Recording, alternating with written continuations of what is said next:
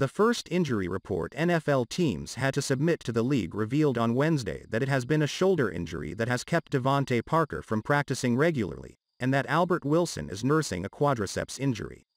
Parker, who has practiced sparingly in a red non-contact jersey since training camp, and Wilson each participated in Wednesday's practice without limitations, which is a sign that they could be cleared to play in Sunday's season opener against the New England Patriots.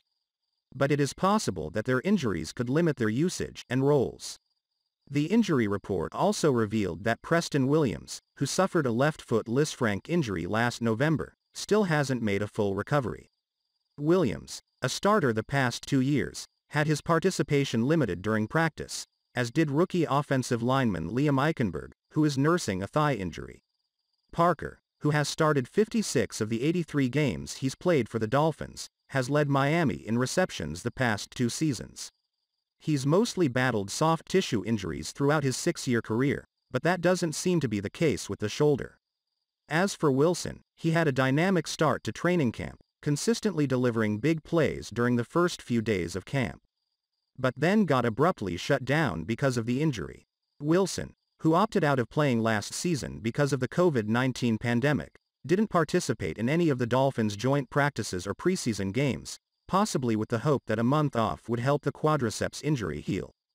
With Will Fuller suspended for the first game of the 2021 season to complete the 6-game suspension received last year for ped use, it appears that Jalen Waddle, the 6th pick in the 2021 NFL Draft, Mac Hollins, and Jakeem Grant are the only receivers on the 53-man roster who are fully healthy.